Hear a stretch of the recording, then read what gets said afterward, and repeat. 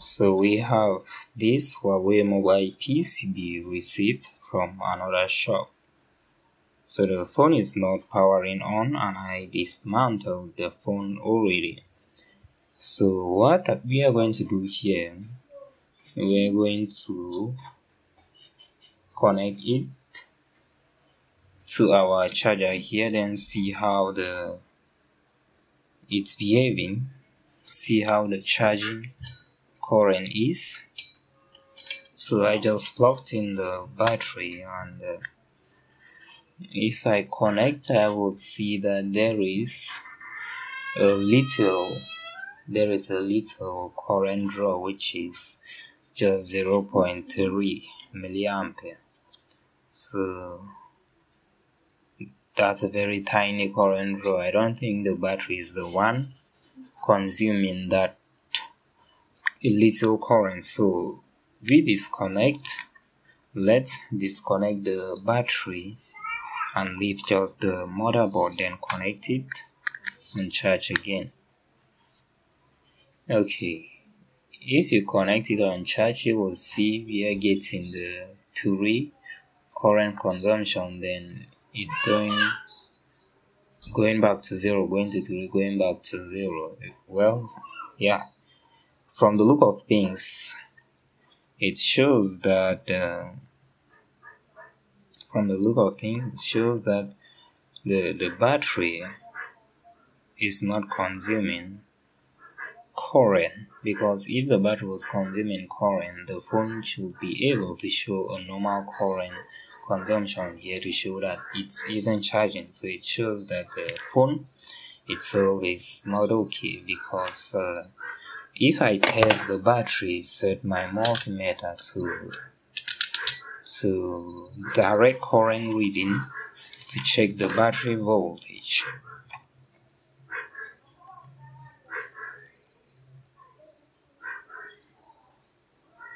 The battery voltage is 3.7, which means that if the circuit was okay, it should be able to consume a high current there. So what we are going to do next, we connect the phone to our DC power supply. We will just set our multimeter to continuity test mode, but we are going to, if the phone acts normal through our DC power supply, then we will still do the same testing with our multimeter. So I have my boot cable, this cable here. I have my boot cable, so I'm just going to connect it to the mobile phone. Okay, so I'm seeing the behavior from my DC power supply, which is not normal. I'll just record that with this so that I will add this later. So if you take a look at the DC power supply, you will see that the DC power supply is not going off and on, but the current, both the current and the voltage, are going off and on. So there is a sign of a current leakage in the mobile PCB. Okay, so this is what we are going to work on. So just to test and confirm if it's really a current leakage, and from the behavior, it should be from the VBAT, not the VBH. So if I set my multimeter to continuity test mode and perform a cold test, in the red probe goes to the ground, use the black probe to test the VBAT, you will see that there is a short in the VBAT. We have 0.0021 ohm. That's totally a full short. So now we know that we have to solve a short problem in a mobile PCB. So we will just have to completely dismantle the phone and get the motherboard out of the phone. And before we do that, let me see if there is a way to. Before we do that, let's see. we have the shield, these shields, and I can access them because I can just remove. We have the clipping shield, so I can access the components from outside without having to dismantle the phone completely. So that's what I want to do first. We are going to connect our DC, the phone to our DC power supply directly. So I'm just going to solder a GND cable and a VBAT cable.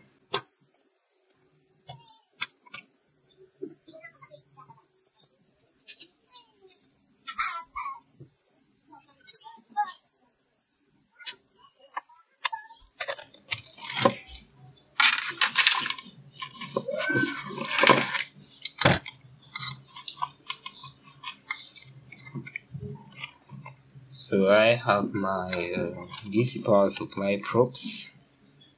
Let's connect directly to the phone to see. If you check, we connect it to our DC power supply, you will see we have that reading.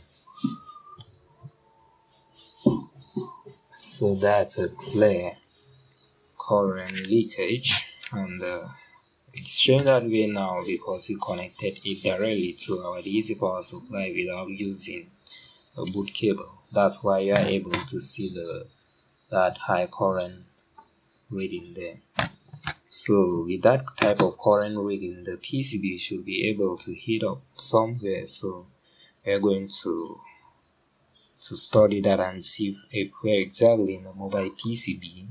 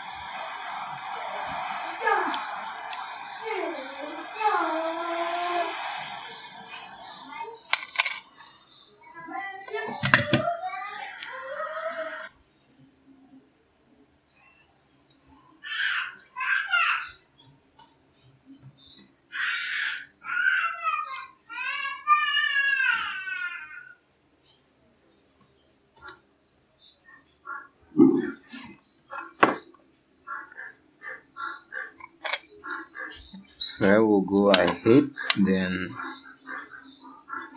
inject voltage into the PCB so that we can observe.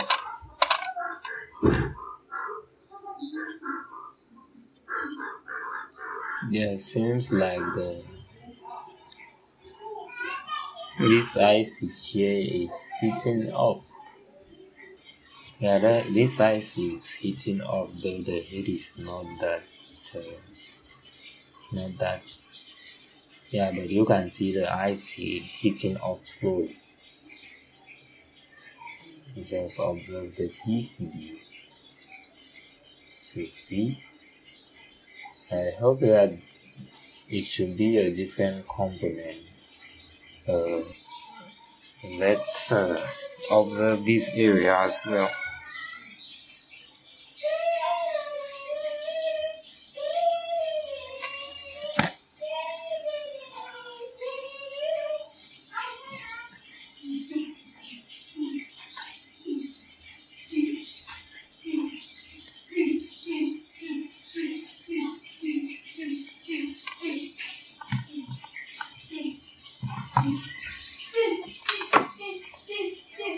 So I will go on and inject voltage so that we will take a look at this section here. Okay, that's supposed to be a capacitor, right? Okay, yeah, seems like we have the bad boy here. Let's observe the PCB again. Okay, I think that should be the bad boy. Yeah, that's a capacitor. Let's go ahead and remove it.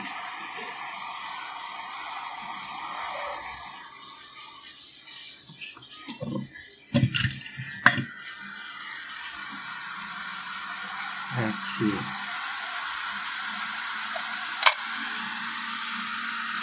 So I will cool down the PCB.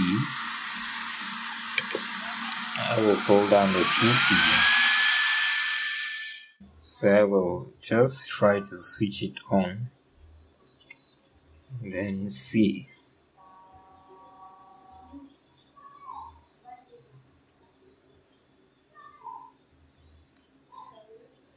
And yeah, that's why. That's the low there, shows that everything is good. Let's see if the phone is going to boot to desktop. Yeah, this type of work is not that hard.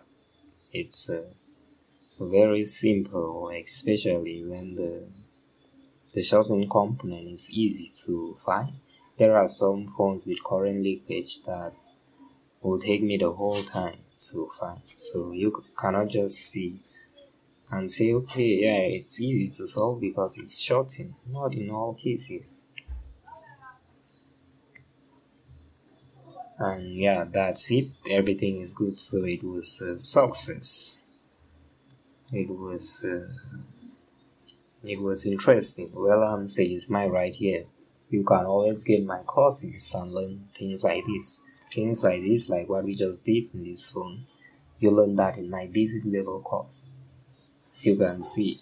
So you can send me a message. You'll get my basic level course from the link in the video description, the comment section if you're on Facebook, or the link on my bio if you're on YouTube. You can check my basic level course or my professional level course. Get any of them or get both of them and learn everything.